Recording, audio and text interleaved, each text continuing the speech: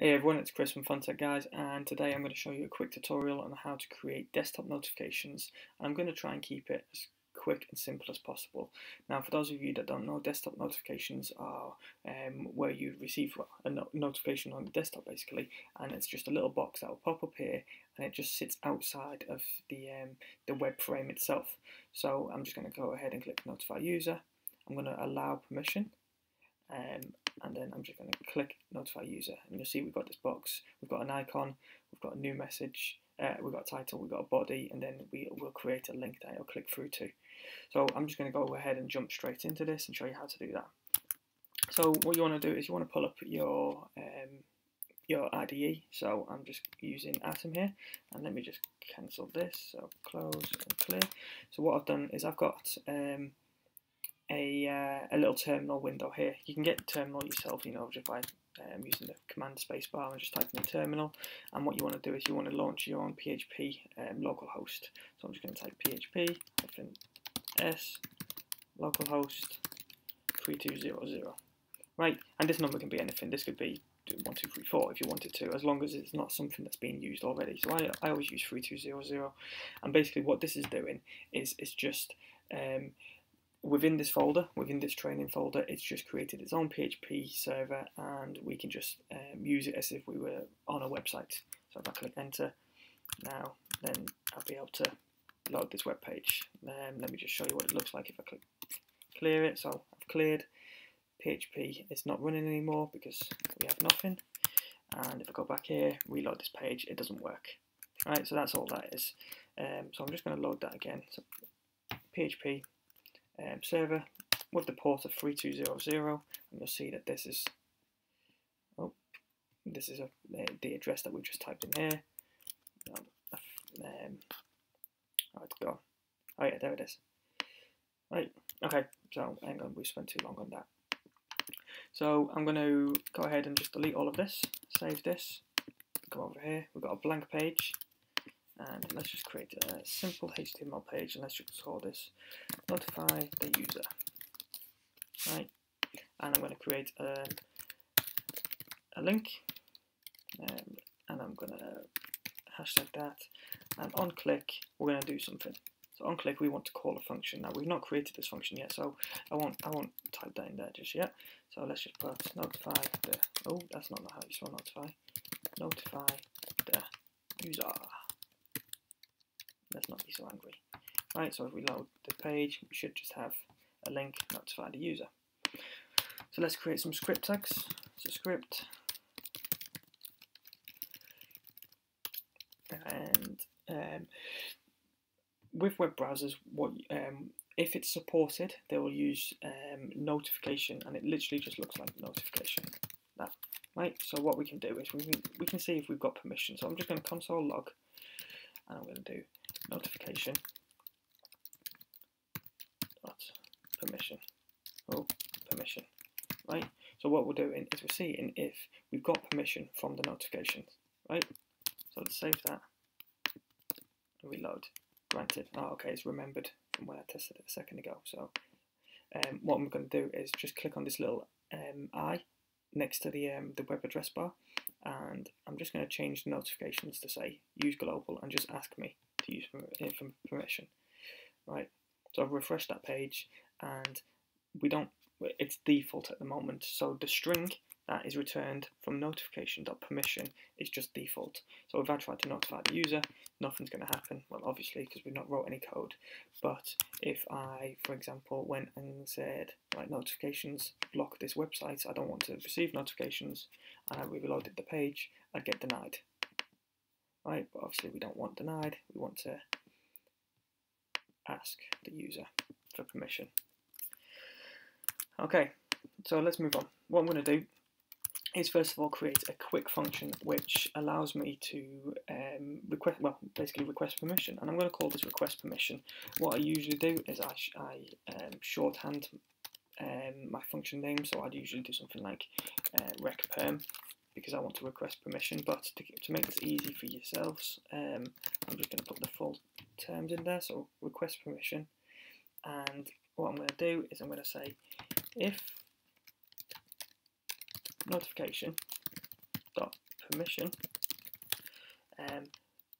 does not equal granted, then we want to request the permission.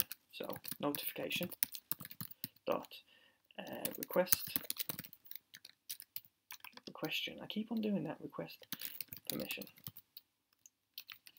And that's a function, and then we want to return. Right, so this isn't doing anything yet because we've not actually done anything, but we've just set up our function so we can call it.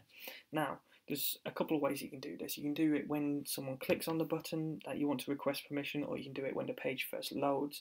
Now, I'm not really a fan of when the page first loads, because if I go to a website that I've never been to before and it's saying, do you want to allow notifications, then I'm going to say no, because I don't know what the website is, but it might be that I end up actually really liking the website, but I've already denied, I've already said no to receiving notifications. So I'll show you both ways. I'm going to show you how to do it first on the load, so when you first load the page up, and when you click on the button itself. So let's just create a listener. So document add event listener, and we want, once the DOM content is loaded, we want to run a function. Oh, that's not right. There. And what we want to do is we want to say, right, if notification, I know this is doubling up, permission does not equal granted, then let's just request permission. I keep on doing that. I don't know what it is, but for some reason I just put question. I'm not sure why. Anyway, so what we're saying is, once the document has loaded completely and we've not already granted permission, then just run the permission function. So that's what's up here. Now I know we're doubling it up, but there's no harm in being extra safe, because if it's already granted, there's no point in keep on loading this function. So if we save that and come to our web browser, click reload, now we see it's asking for permission. Now we've got default because this is loaded straight away, right?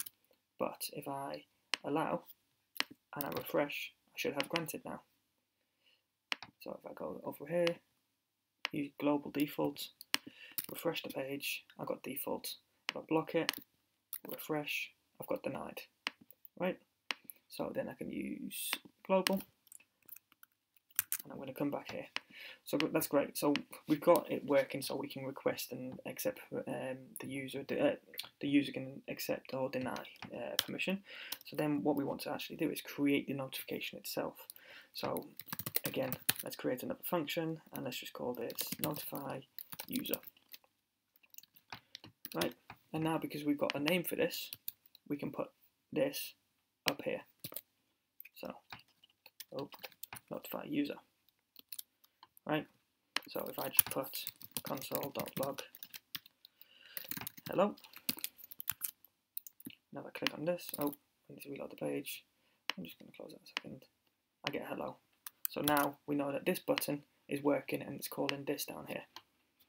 Right, so get rid of that, and what I'm going to do is I'm going to say if notification, but I'm going to prepend a exclamation mark, because I want to check if notification is actually supported in this browser, and if it's not, then I'm going to say this is just a fallback. So you can do whatever, you can alert the user, or I'm just going to console.log, console.log, and I'm going to say oops, this browser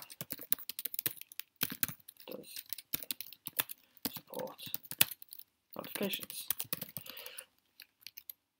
and then I'm just going to return that. Right, so if notifications are not supported, so if the method, the function or whatever is notification has not been found, then just console log notifications are not supported. So you might find this with all the browsers, and I think it's Internet Explorer is the main culprit for not receiving desktop notifications. But if we come over to notifications on Mozilla, scroll down, browser compatibility, we've got most browsers will support it. Internet Explorer, as you can see, no support, no support, no support. But I'll let you have a look at this page yourself. All you need to do is just Google notifications web API, and it'll bring this page up. I always end up landing on this page. Anyway, getting sidetracked here. So we've created a fallback in case notifications are not supported. Then we also need to create a check to see if we're trying to notify the user here, but we don't know if it's been granted or denied. So let's just do a check, and let's say if notification dot permission, so the exact same as what we've done up here, is equal to granted, then we can go ahead and we can set our what's called our notification. Else we want to say, well, basically you need to confirm it, but we'll do that in a second. So let's go var notif. Let's just do actually I'll do it, leave it notif. I don't want to run into any duplicate name problems. So notif equals new notification, right? And this accepts a title. So let's just say I don't know, title goes here, right? And then it also accepts an object. So the title, if I just save that, I'm pretty certain that should work. So we load this page, allow, and then let's just notify the user. Yeah, title goes here. So you can literally leave it as that. Now we've created our first notification. As you can see, you know, I've left the browser here. I've gone into Atom again, and it's still up here. I'm going to close that. But if you want to add additional information, so you might have an image, or you might have somewhere that it clicks through to, or a body, you know, a particular message, then it also takes a object, and that object will contain a list of well, parameters that you want to pass through to, you know. So again, I'm going to come back over to notifications, the page, and we have a long list. So scroll down, we've got a direction, so which way the actual notification comes. Does it come from left to right, right to left? Language of the notification, the tag, so you can actually, if you send in users like messages, you can do like message ID equals, and then put a tag ID in there. Icon, you know, if there's an icon, there's loads. I'll let you go through this, but what we're going to use is body. Let's do icon first. Icon and body. So if I do this is our sexy message and icon, I've googled just a PNG earlier. I'm not going to use this, so I don't mind just hot loading someone else's, you know, I'm a local host, and I'm just going to paste that in there. So now we've got a new notification, title, an icon, and our body. So I'm just going to save that, and then I'm just going to come back over here. I'm going to refresh the page. We've already granted permission. I'm going to click notify the user, and we've got an icon, a title, and our message. Perfect. That's exactly what we need. Now, when we click this, though, nothing happens.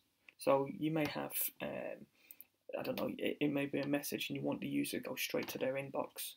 So we can create another quick bit here, and we do notif, which matches there. We go notif dot on click equals a new function.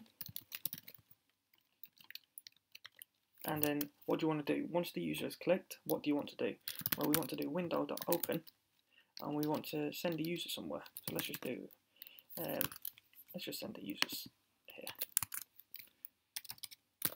Paste this in. So just to this channel. So I'm just going to do title goes here, an icon, our body, and then once the user clicks on, you know, once the notification has been clicked on, then we will go to this location. So I'm going to come over here, reload my page. Actually, I'll go through the whole step. So notifications, let's use global, refresh. So now it's picked up. Do you want to allow notifications? Yes, we do. let's notify the user. Great, we've got a message. When we click it, we're off and we're here. And there you go. That's pretty much it. Now, I've said you can do it a couple of ways where you can have it not on load. So you can do it down here. So you can say, right, comment that out because we don't want as soon as the page is loaded. So if I save this and come back over here, refresh this page, right? It's default. It's not as soon as the page is loaded. So like I'm reloading this page. We're not getting that pop up every single time now. But we can do this. So notify the user. So the user's clicked on this. Notify the user. If permission is granted, then do this. Else, well, we created our function up here. So let's just run that. Else, run our function. So default right now, it's obviously not granted, so it's just run the function. Allow, click again, and there you go. We've now got notifications allowed, and our messages come through. And it's as simple as that.